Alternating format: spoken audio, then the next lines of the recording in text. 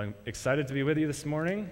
Usually I'm the one playing the music, and so I'm excited to be on a different side this morning. It was great to sing with you all this morning, and I enjoyed that a lot.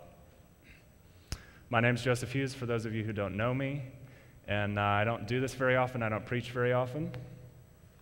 And if I were trying to sell you something, that might be a problem, or if I was trying to entertain you, that might be a problem, or if I was trying to emotionally manipulate you, that would definitely be a problem. But I'm not. I'm here to bring you God's word. I'm here to get out of the way of the text and let the text do the work. So let me see if I got my document downloaded onto my kid's tablet right. And then we'll get started. Oh, it's there. All right.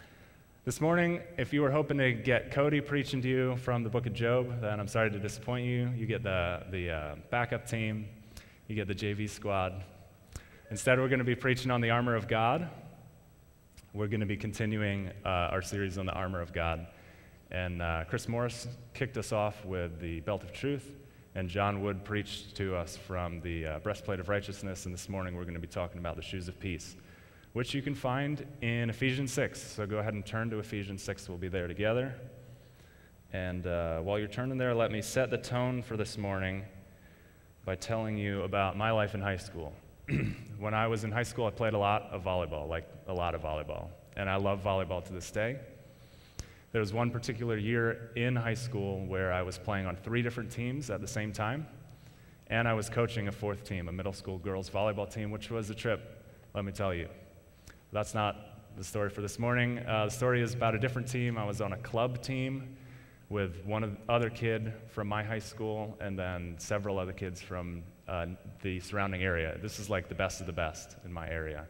And we played teams from Canada. We went to tournaments in other states. This was a pretty high caliber team.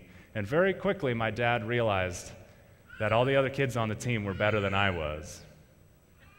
And he also realized very quickly that they all had better equipment than I did.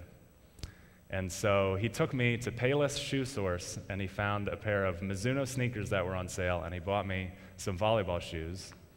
And I tried to persuade him not to. I said, Dad, I don't need volleyball shoes. I've been playing this game for 5 years. I've never used volleyball shoes. I don't need these, but he bought them anyway. And I'm so glad he did, because when I put those sneakers on in practice for the very first time, I felt like I could jump higher. The shoes were very light. I felt like I could turn faster. They had great traction. They really amplified my game, and I'm so glad my dad bought them for me. And to this day, anytime I play volleyball, I bring my Mizuno sneakers on, and when I get to the gym, I put them on, and then I'm ready. I'm ready to play volleyball.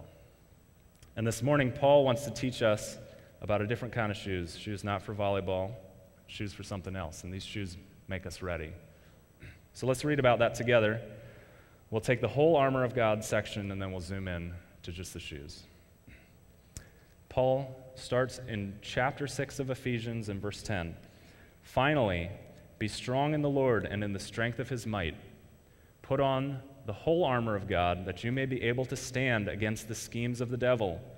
For we do not wrestle against flesh and blood, but against the rulers, against the authorities, against the cosmic powers over this present darkness, against the spiritual forces of evil in the heavenly places. All 4 of those phrases are just the same thing. They're talking about the devil and his minions, the bad guys in the heavenly places. Therefore, take up the whole armor of God, that you may be able to withstand in the evil day, and having done all, to stand firm. Stand, therefore, having fastened on the belt of truth, and having put on the breastplate of righteousness, and as shoes for your feet, having put on the readiness given by the gospel of peace. In all circumstances, take up the shield of faith, with which you can extinguish all the flaming darts of the evil one, and take the helmet of salvation and the sword of the Spirit, which is the word of God, praying at all times in the Spirit, with all prayer and supplication. So there you go. There's the armor of God section. And what Paul's doing here is he's basically saying, look, Ephesian church, you got enemies, but they're not people. Your enemies are spiritual enemies. So if you have spiritual enemies, you need spiritual armor to protect you against the attack of your spiritual enemies. And he lists 6 different pieces of armor shoes of peace, breastplate of righteousness, helmet of salvation, the works. Each one of these things helps protect us from the attacks of the devil. We already heard 2 sermons, belt of truth, breastplate of righteousness. Today we're going to talk about the shoes of peace, so let's read that verse again in verse 15. And as shoes for your feet, having put on the readiness given by the gospel of peace. So what we find is they're not actually shoes of peace, they're shoes of readiness, and the readiness given by the gospel of peace. So here's where we're going to go for the rest of the sermon. We're going to talk about readiness, and we're going to talk about the gospel of peace. The gospel of peace, that phrase, is going to take us back to Ephesians 2, and the idea of readiness we'll see here in chapter 6, but we'll also see that in Isaiah chapter 52. Fair enough? All right. Let's talk about that idea of readiness first. Paul wants us to be ready. He wants us to put on shoes so we're ready, and that readiness comes from the gospel of peace. But what are we supposed to be ready for? What are we supposed to be ready for? It kind of helps you to know how to get ready if you know what to get ready for. So there's 2 answers. There's an offensive answer and a defensive answer. There's a very clear defensive answer in Ephesians 6.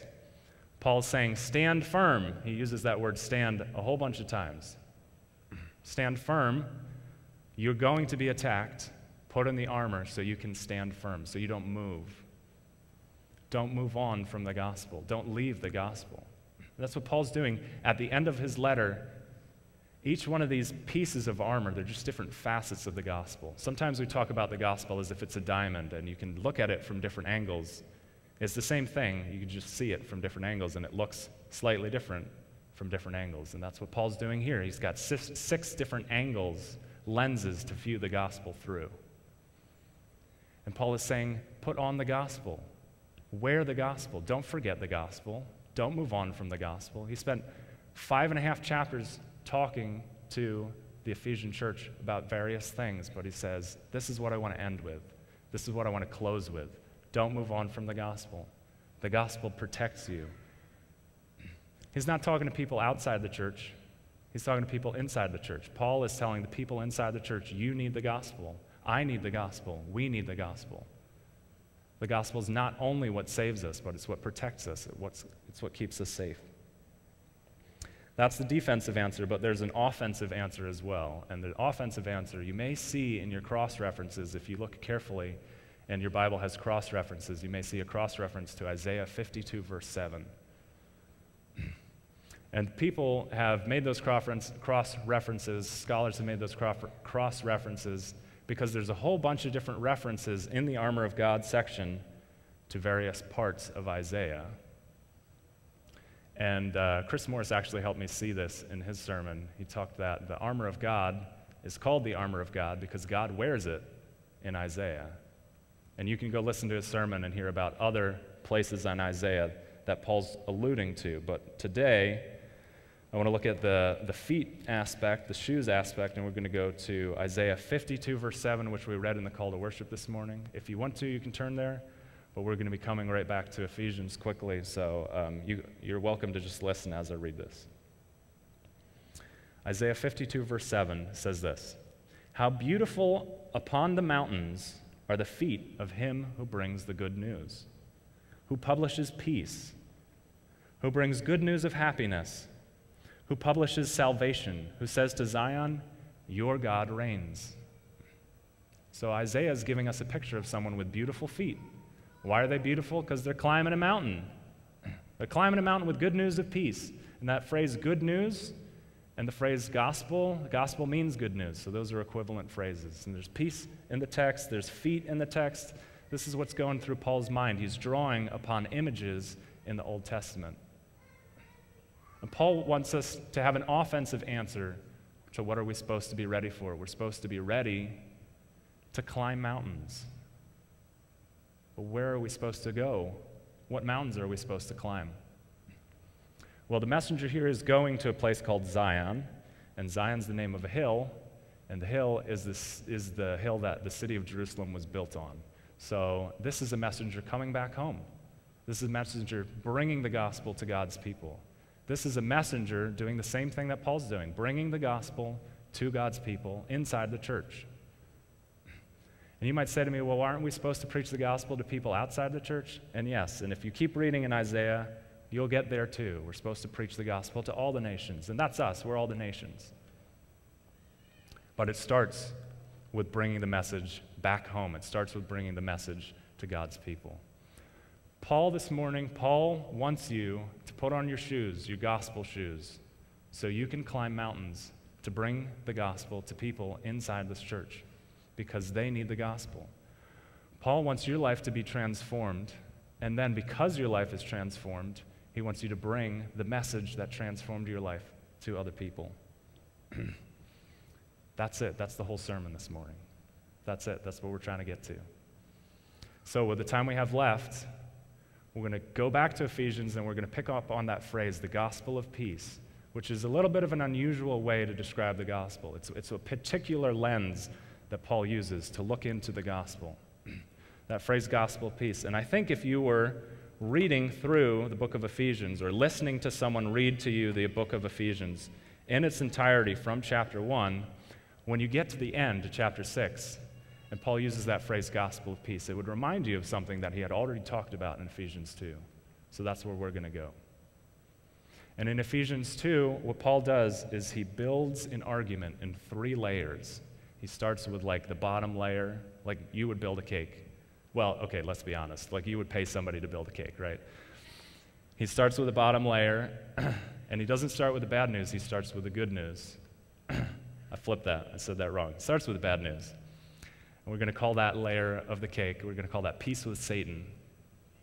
And then he builds another layer on top of that. We're going to call that layer peace with God.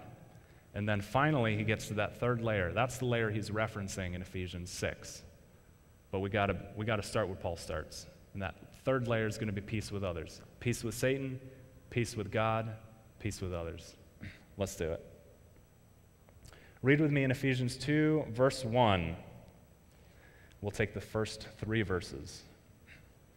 And you were dead in the trespasses and sins in which you once walked, following the course of this world, following the prince of the power of the air, the spirit that is now at work in the sons of disobedience, among whom we all once lived in the passions of our flesh, carrying out the desires of the body and the mind, and were by nature children of wrath, like the rest of mankind.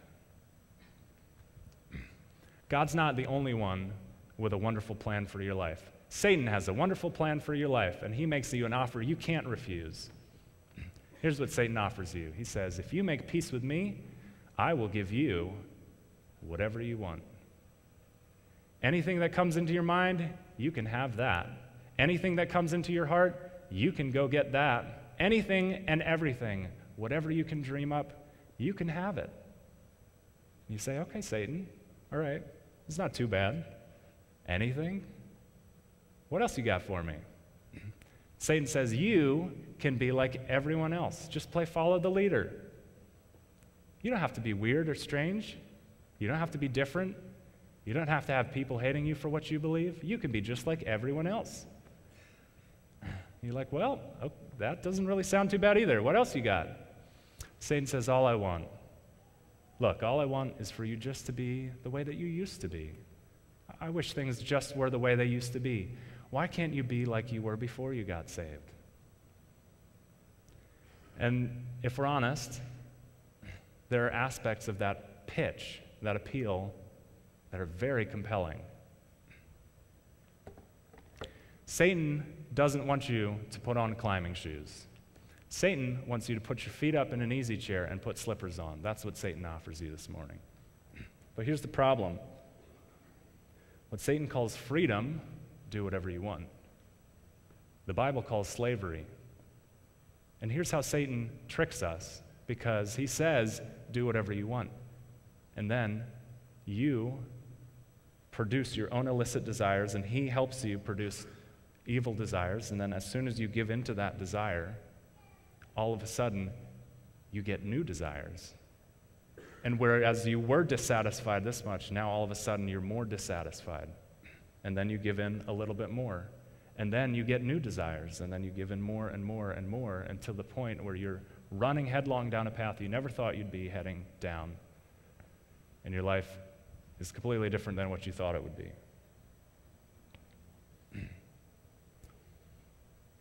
Satan is like a toxic boyfriend who keeps dragging you back into the toxic things that used to hold you captive by. And here's what Satan's end game is. Satan wants you to be dead in your sins. He wants you to be children of wrath. He wants you to give up on your faith and give up on Christ. He wants you to be exactly the way that Job's wife counseled him to be. He wants you to curse God and die. And this is our story, brothers and sisters. This is our story. Before Christ saved us, this is who we were. We were dead in our sins. We were children of wrath. But God made us alive. And that's where Paul goes next. And we're going to move into the second tier of our argument here. Second tier, verse 4. But God, being rich in mercy, because of the great love with which he loved us, even when we were dead in our trespasses, made us alive together with Christ. By grace you have been saved, and raised us up with him, and seated us with him in the heavenly places in Christ Jesus, so that in the coming ages he might show the immeasurable riches of his grace and kindness toward us in Christ Jesus. What Paul is saying here is that we were dead. We were dead. We couldn't save ourselves. We were dead. But God made us alive. God takes the primary action here. We were dead, but God made us alive. And he made us alive through the gospel, through Christ's death, through grace. And that grace comes to us as a gift. But Satan doesn't want us to believe that. Satan doesn't want you to believe you were really dead. He wants you to believe you were mostly dead, but you clawed your way to the gospel and how great you are. Satan doesn't want you to believe that it's a gift. Satan wants you to believe that you can earn it.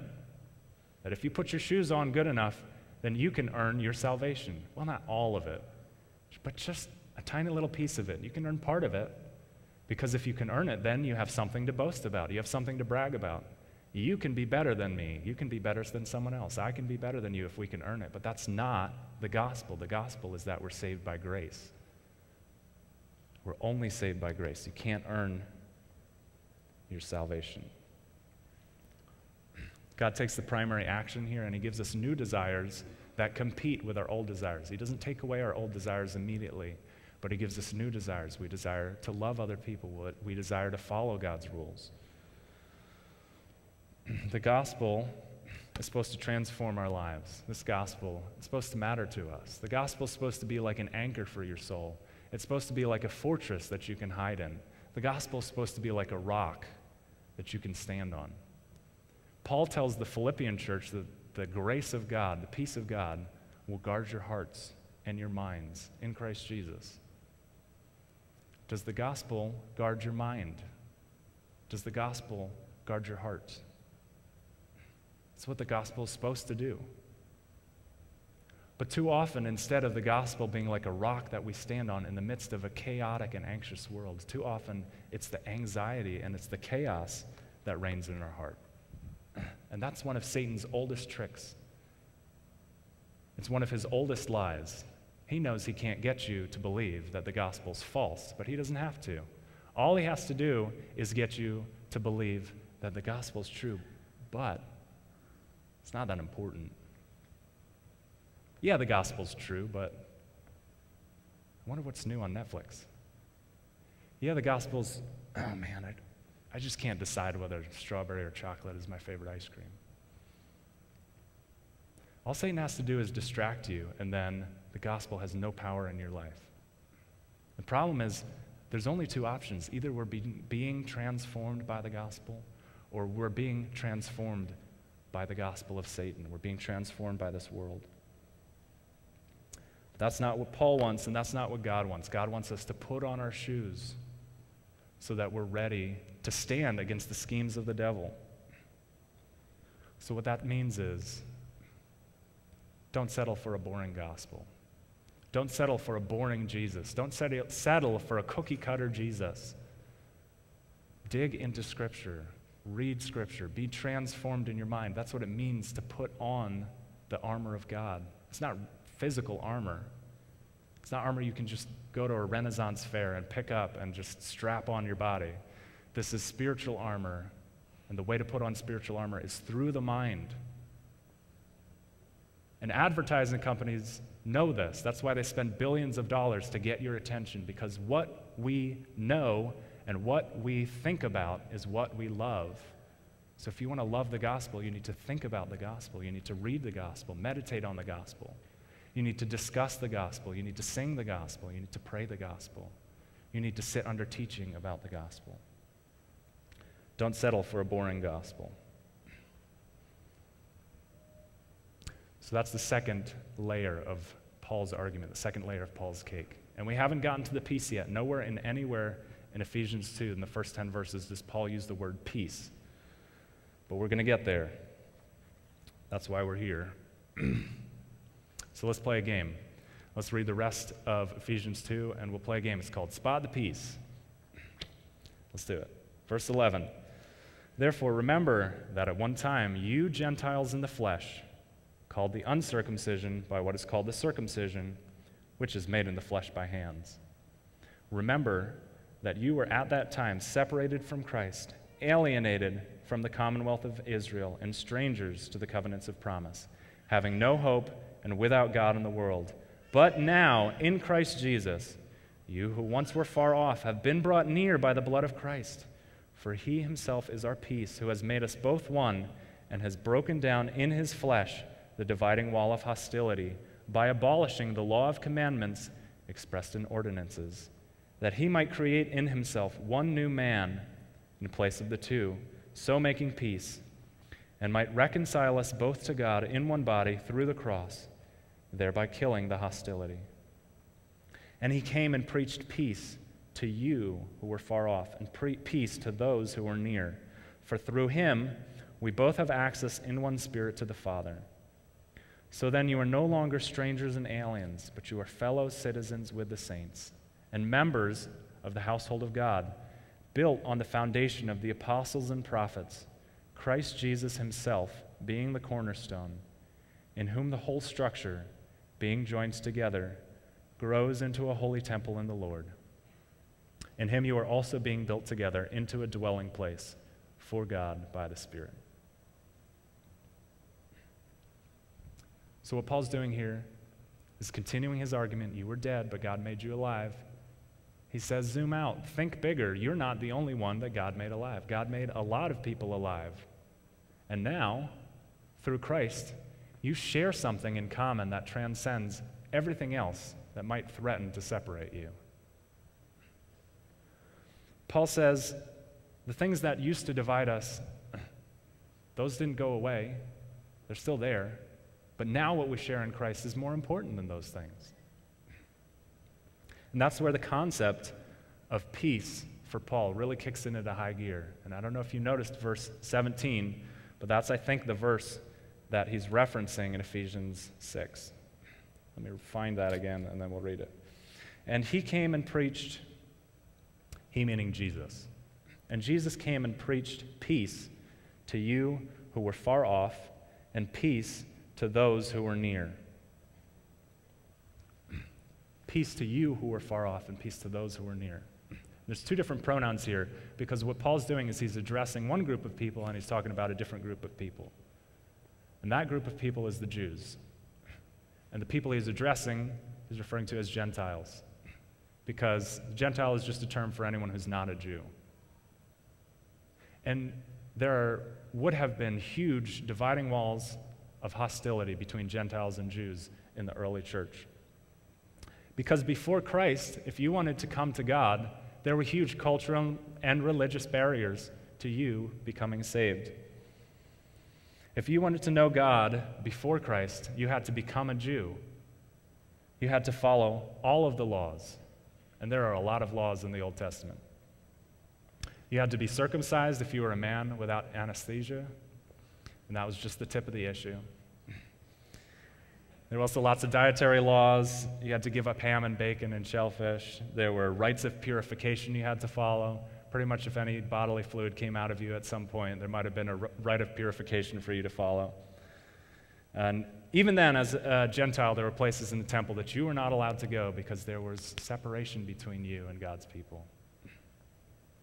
But now in Christ Jesus, We have something better than the law. We have Christ, and Christ perfectly fulfilled the law on our behalf. And when we come to Christ, we get Christ's righteousness. And you can listen to John's sermon. There's a whole sermon on that.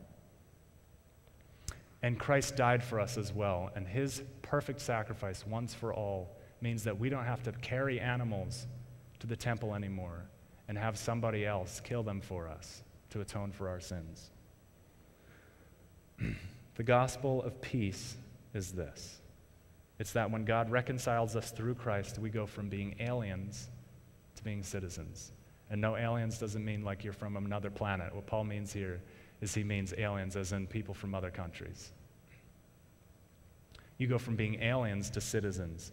You go from being strangers to members of the same household. You go from being far off to brought near.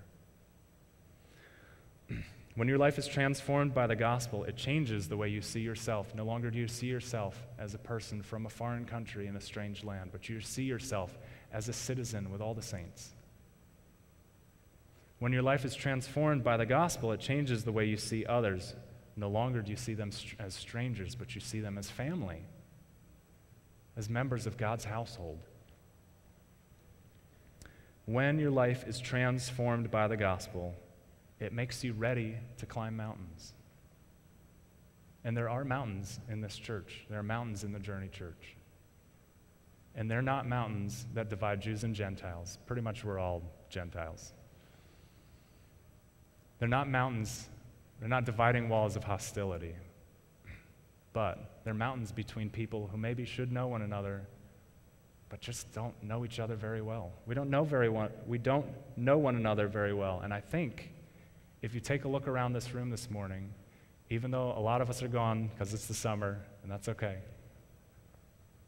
If you take a look around this room, I think what you'll see is a fair number of strangers and aliens, and far less family members. And I don't know why that is. I don't know why that is. I truly don't. But here's what I do know. I get up here and I lead music just about every Sunday, and I see a lot of people that I don't know. And some of you, I don't even know your name. I don't know your story. I don't know where you're at in your journey. I may have introduced myself to you, or you may have introduced yourself to me, and I don't remember you. Some of you I know. Haven't talked to you for a while. And if I don't know you, that may not be your fault. And it may not be my fault either. Maybe it's our fault. Maybe it's a cultural problem. Maybe it's part of the culture. Maybe it's part of our DNA here at the Journey. We don't know one another very well. It's not normal to go to church with strangers and aliens. Or maybe it is, I don't know. Maybe that's normal. But Paul says it shouldn't be normal. It shouldn't be normal. Paul also says we're being built into a dwelling place for God by the Spirit. We're a house. We're bricks in a house. And Christ Jesus is the cornerstone. But when I think about bricks in a house, when I think about the Journey, what I think about is the way that my son Judah used to build Legos when he was 4 years old. When he was 4 years old, he'd take those square Legos, the big ones, not the little Legos, and he'd stack a column on top of each other. And each one of those blocks was connected this way, and he'd slap that down, and then he'd make another column and put that down until he had a whole row of columns, and that was his wall for his house. The problem was there was huge cracks running up and down each one of those columns, huge cracks in the walls. And I think the Journey can be like that. I think there's cracks in the fabric of our relationships. We all know somebody, we're all connected to somebody, but how deep do those relationships go? And that's what you might say to me. You might say, well, I do know people here. Okay, that's good. How deep do those relationships go? Are those relationships built on the Bible? Are they built on the Scripture? Are they built on prayer and fellowship? Or are they just relationships?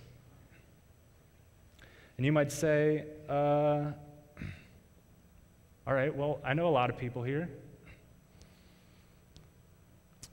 but are you making new friends? Are you bringing new people into your circles? Do you have your shoes on? Are you moving towards people? Or are you just keeping with the same friends that you've had for a long time? Are you making room for new people in your life? Do you even recognize when there's new people that come here? I struggle with that. I struggle to recognize when people are new. I can't tell you how many times I've introduced myself to someone that I thought was new, and they've been coming here for months. I can't tell you how many new people I've talked to that say the same thing that I said when I came here 6 years ago, and it's so hard to meet people in the journey. It's so hard to make friends here. Why is that? It's not how Christ says it should be. That's not how Paul says it should be. And you might say to me, yeah, but you can't know everyone here. And you're right. You can't know everyone. The point is, what shoes are you wearing? Are you moving towards people, or do you have your slippers on? You might say to me, but I don't have time. I don't have time to make friends here. I'm a busy person, and we're all busy, right? And now maybe we're getting to the heart of the issue. I don't know. We're all busy, and sometimes busyness comes in seasons. And look, okay, let's not be a church that judges people who are busy, okay? That's not what we're trying to do here. But think about your own life and think about yourself. Why are you busy? Do you need to be making time for God's people? Maybe some of you just need to strategize better. Maybe some of you need to make structural changes in your life so that you can have time to make friends in the journey, so that you can have time to climb mountains to bring the gospel to people. Or maybe you're busy because of a choice that you made and you didn't realize how busy you were going to be. Business comes in seasons. I've had lots of busy seasons in my life. Look, I'm not here to judge you, okay? That's Satan's job. Satan's job is to accuse you before the Father, and I'm not here to do that. And you might say to me, but you don't know what it would cost me to make time for fellowship here. And for a lot of you, I don't know, because I don't know you, and I don't know your story, and I don't know your journey. I don't know if coming to church on Sunday morning is progress for you. I don't know if you're crawling forward in your journey. I don't know where you're at.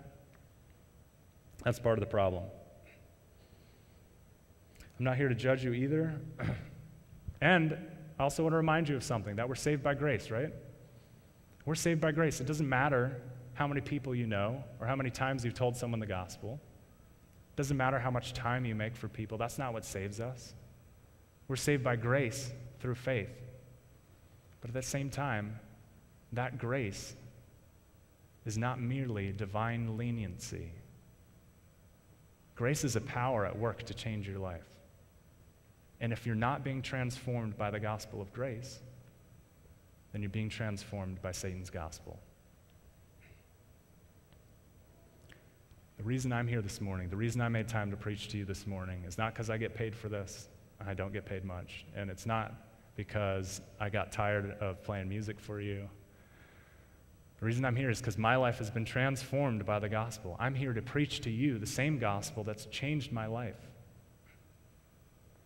It cost me to make time for this morning. It cost my wife time so that she could free me up, so that I could practice this sermon. And we don't regret that at all. We love to do that because we have been transformed by the gospel. We've been changed by the gospel. I love the gospel and I love my Savior, and I wish that you knew him the way that I do. And if you make time for me, I'll bring that gospel to you as well. Let's pray.